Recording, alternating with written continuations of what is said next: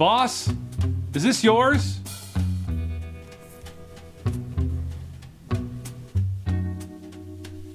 Hello, my name is COLE HORNADAY and welcome back to the Panel Jumper. Human beings are myth-making creatures. We're hardwired to create meaning for things that don't necessarily deserve it. From blessed virgins and burnt toast to B. Arthur's face on the surface of Mars. We see the sacred and the profane everywhere, and it's that creative impulse that gets us into a boatload of trouble. In the early 1970s, Western popular culture was fascinated by the claims made by former Swiss hotel clerk Erich von Däniken in his international bestseller, Chariots of the Gods. Von Däniken postulated that extraterrestrial explorers visited Earth in our Neolithic past, inspiring or even guiding the construction of great archaeological wonders like the pyramids and the giant stone moai of Easter Island.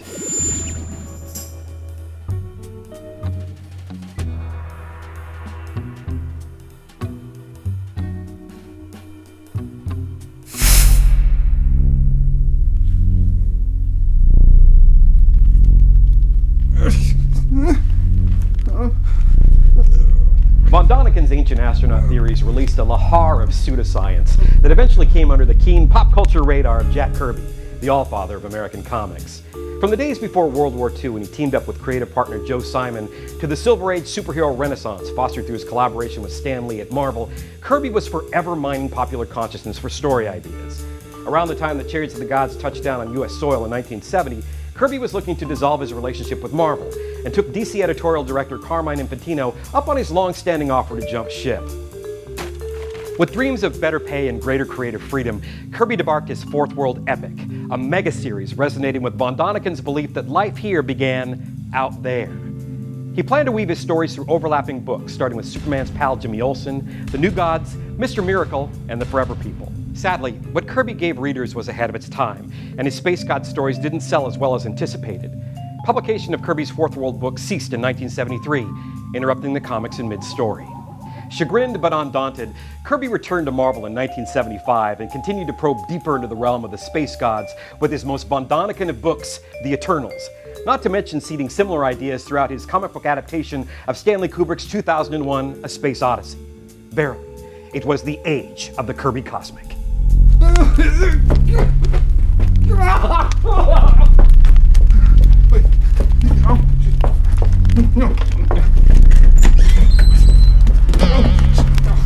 Futurist and science fiction writer Arthur C. Clarke once asserted, any sufficiently advanced technology is indistinguishable from magic. It's a concept with which author Roger Zelazny loved to dabble. Published in 1968, Zelazny's novel Lord of Light introduced readers to a mind-boggling technogarchy, ruled by beings with names and attributes taken from the Hindu pantheon and utilizing a technology so advanced they were unto gods. Lord of Light's plot follows the renegade Mahatman, or Sam for short, and his efforts to rebel against his fellow gods by delivering their divine technology to the masses. Sam's revolution spans centuries and skips in and out of storylines reminiscent of ancient Sanskrit texts. Now, through it all, Zelazny's rather cagey with his storytelling, and the reader's never certain if they are visiting a culture in our ancient past or a distant planet far into the future. The book garnered Zelazny a Hugo and Nebula Award and eventually caught the attention of sci-fi and comic book fanatic Barry Ira Geller. Geller was a would-be screenwriter and film producer with a head full of big dreams to rival those of Kirby and Zelazny put together. Purchasing the book rights, Geller adapted his own screenplay and conceived of an outrageous marketing plan. Lord of Light would start life as a theme park. With the help of some deep-pocketed financiers, Geller planned to build an amusement park in Aurora, Colorado he dubbed Science Fiction Land. His strategy was twofold. Park ticket sales would go toward financing the film, while the park environment itself would stand for the film set for Lord of Light. Science Fiction Land would be a futurist World's Fair, a sci-fi kaleidoscope where scientists could come together to tout their latest technologies beside giant Ferris wheels and maglev roller coasters, all beneath a mile-high Buckminster Fuller geodesic dome. Geller enlisted luminaries like author Ray Bradbury and designer Paolo Solari to lay the foundations, but he turned to Jack Kirby to design the park's cosmic architecture. And design Kirby did. The projected layout of Science Fiction Land would engulf nearly 200 acres of Colorado prairie land and cost an estimated $500 million to finance. Though Geller's dreams were undoubtedly genuine, by 1979 the world learned the entire project was a scam. It turns out Geller's business partners were in cahoots with organized crime and more interested in establishing their own zip code than erecting a utopian amusement park. Geller was exonerated of all wrongdoing, but his investment partner and half the Aurora City Council, including the mayor, met with nearly a dozen felony charges and were ultimately relocated to prison. The Science Fiction Land project disappeared into the mists, and the Lord of Light film adaptation went into eternal turnaround. Or did it?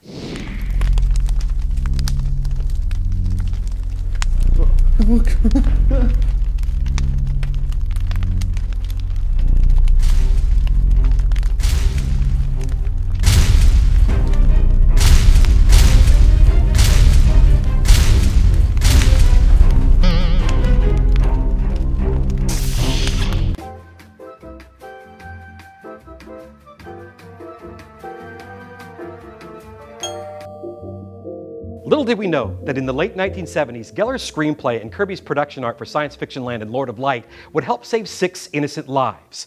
Sadly, Kirby would not learn of this in his lifetime. Dateline, November 4, 1979. Followers of the Ayatollah Khomeini gain control of the American embassy in Tehran, Iran.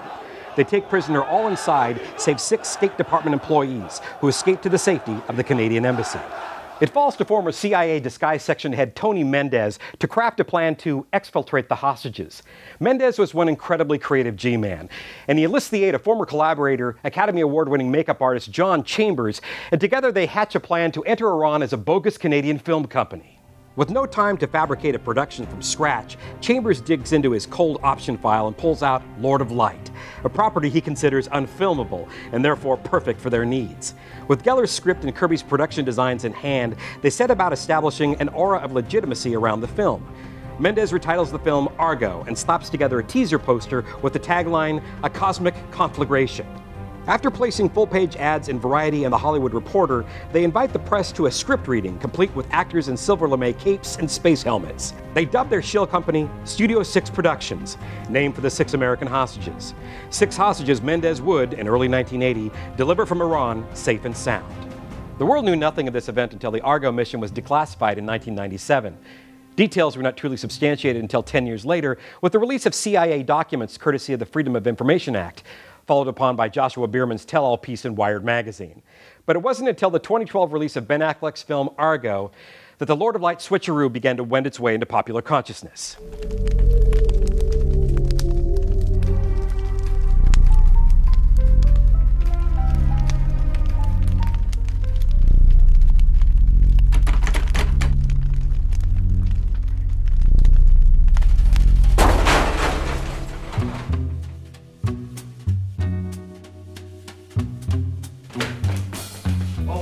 Whoa.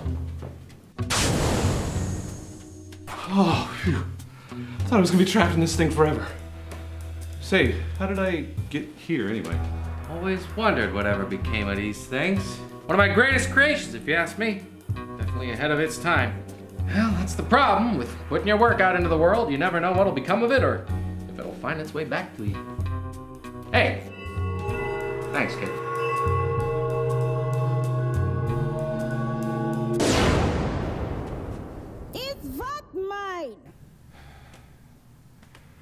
Nothing. Never mind. Like Mahatman, Lord of Light's protagonist, Barry Ira Geller was in love with the notion of leveling the playing field and bringing technology to the people. He turned to one of the greatest comic book creators of all time to help make that dream a reality. Jack Kirby was a true artist and humble genius who labored under a working-class sensibility while always keeping his mind open to the stars. Everywhere we look today, we see Kirby's work, if not his influence, in comics, movies, and video games. Had the Argo mission failed, Lord of Light would have been branded the most infamous movie never made. Now Kirby's artwork for the project rests under glass in the American Spy Museum in Washington, D.C. Jack Kirby could illuminate popular consciousness unlike any other, so it's no surprise that his work became a gateway to so many interconnected beliefs, dreams, and possibilities. He'd be the first to tell you he was just an honest guy trying to make an honest buck. But consider what the world would look like if we were all to take our creative energy and give back the way Jack did. Thank you for watching. We'll see you next time on The Panel Jumper.